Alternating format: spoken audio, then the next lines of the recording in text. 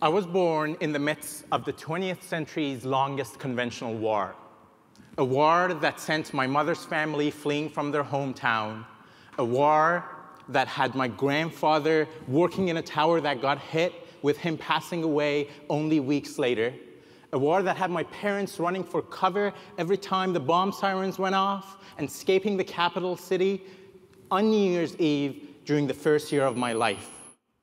Yet, I do not stand in front of you here today as someone who knows war intimately or who spent a lifetime pursuing peace.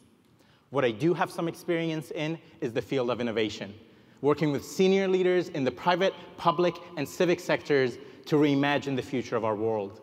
So what I'd like to do today is put forward to you the idea of audacious peace and share with you 3 lessons I've learned in the work of innovation that might help us reimagine the future. Lesson number 1, fall in love with the problem, not your solution. The definition of innovation is an invention that creates value. That seemingly simple definition raises 2 fundamentally big questions.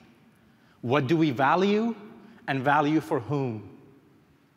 Failing to ask big questions is probably one of the most common barriers to breakthrough innovation I see in the work I do. Take the example of car companies. They've spent decades investing in the smaller question of how do we make and sell the best and most cars. You look at the latest models, and they are literally computerized spaceships on 4 wheels.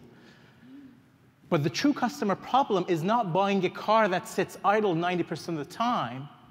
The true customer problem is mobility, going from point A to point B.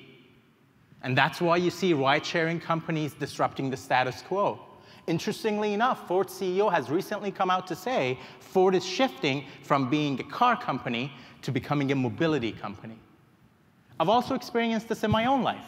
For years going through the education system, I asked a smaller question of how do I get a better mark? It wasn't until later that I came to discover the big question of how do I take ownership of my own learning and my own success.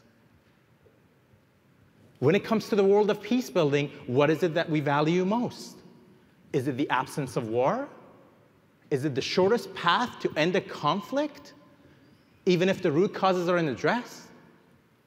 In which parts of the world do we value peace more than others? Similarly, for whom are we truly creating value? Is it always for those most in need and most affected? Or is it sometimes more focused on the needs and demands of funders, governments, and if we're truly honest with ourselves, those of our own organizations? Asking big questions requires us to step back, to see the whole board, to question assumptions, and to ultimately fall in love with the problem, not our solution. Lesson number 2, build at the intersection of yes and.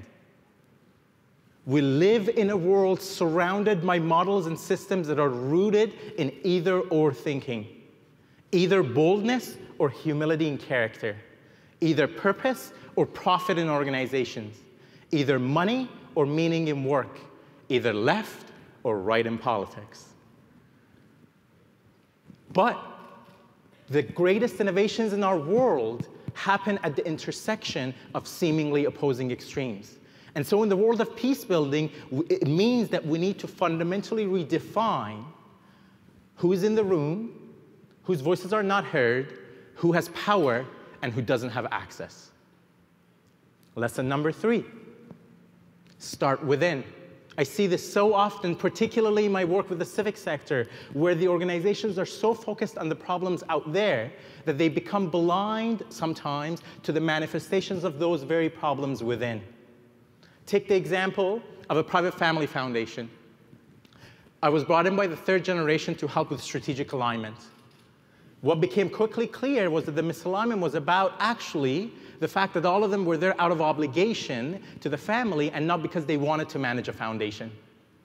Nobody had wanted to be the first and perhaps the only person to bring this up. But once we created the space for them to look within, they realized that's how they all felt. And it didn't mean betraying the family legacy to bring in external support to help. I've also come to experience this in my own life intimately recently. 1 year and 1 week ago to the day, my father had an accident and became paralyzed for the rest of his life. The strength, courage, and tenacity with which he has gone about rebuilding, reimagining, and relearning the daily activities of life that most of us take for granted, and the notions of self-worth and independence, despite the social pressures and barriers, has been absolutely awe-inspiring. But perhaps the greatest lesson I've learned from him, relevant to the topic of today, is the importance of seeking and sowing inner peace.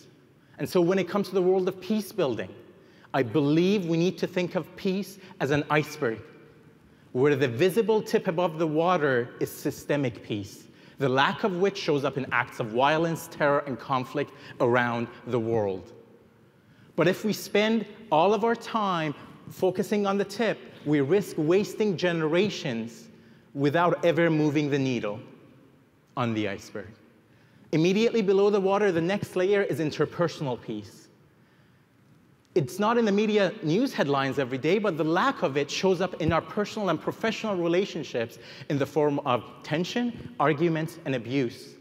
Take the example of violence against women, which is often described as the invisible war at home. And finally, at the very bottom of the iceberg is inner peace. Least visible of all the layers, but bubbling up and feeding directly to the others, is the ability to find peace with the self, with our shortcomings, and with our identities. Falling in love with the problem, not our solution, helps us set our sight on the destination that matters most. Building at the intersection of yes and opens up a whole new set of possibilities. And starting within allows us to go directly to the core of the challenge at hand. They actually bring together the three ingredients of innovation: our heads to think bigger, our hearts to feel deeper, and our hands to build better solutions together. Each necessary, but only sufficient in holistic harmony. Perhaps the greatest lesson I've learned through having had the incredible opportunity and humbling opportunity of being here today is the gut-wrenching reality check that even though I was born right in the midst of war, I have come to take for granted the rare gem that is peace in a city and a country I deeply love. I've come to learn that peace is not a constant, and peace achieved is not peace complete. Peace today is not peace tomorrow, and peace on the surface is not peace within. Therefore, it is up to each of us to accept the charge to become a peace champion, and particularly given the unique opportunities and privileges we are afforded in this beautiful country of ours, it is our responsibility, perhaps greater than that of any other nation, to stand tall, to stand together, and to stand committed to building, fostering, and spreading peace in our own lives, in our homes, in our communities, in our neighborhoods, and around the world. Thank you, merci, and miigwech.